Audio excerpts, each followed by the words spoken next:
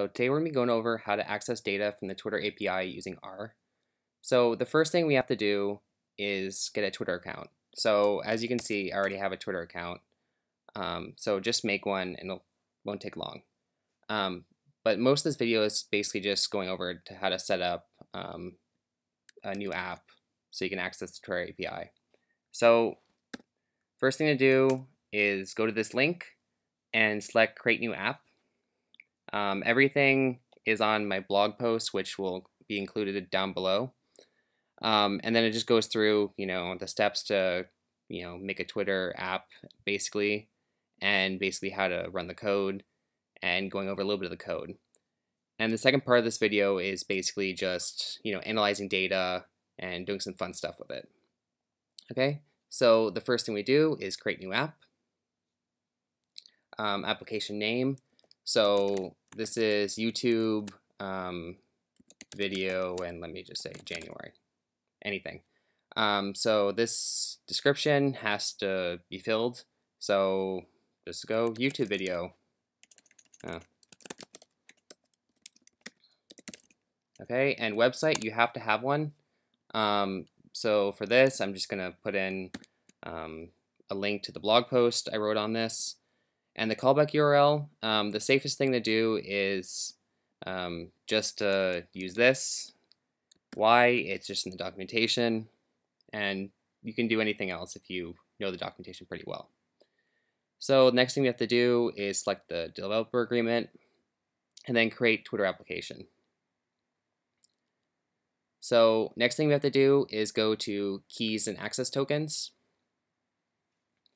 And down below it says create my access token. This will make it easier for us to avoid a browser song and dance where as soon as you run your code, a browser pops up and you have to agree to something. Basically, tokens just make your life easier. So now that we have all this, please keep note that you should record your consumer key somewhere, your consumer secret somewhere, your access token, access secret token. And don't share these. Like what I'm doing right now is actually pretty bad, sharing my tokens on a video. But I'm going to erase this app shortly after the video is posted. Okay? So the first thing we do is open up RStudio or just regular R. And we're basically just going to copy our consumer key over to our RStudio, consumer secret, access token, access secret, and then run the code just to make sure that what we did actually works.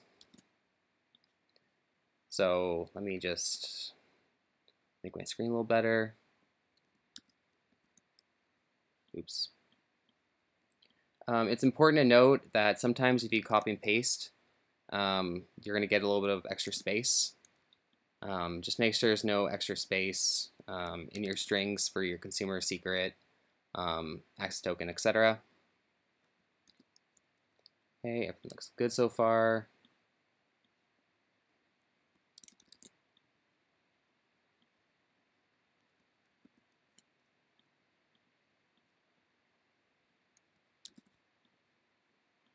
Okay. Okay, next thing we're going to do is we're going to run our code. For this, we use the Twitter R package, and this is wonderful because we don't have to do browser-based authentication. And then we're going to run the code, see if it works.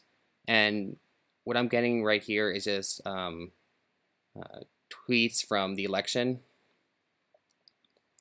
And okay,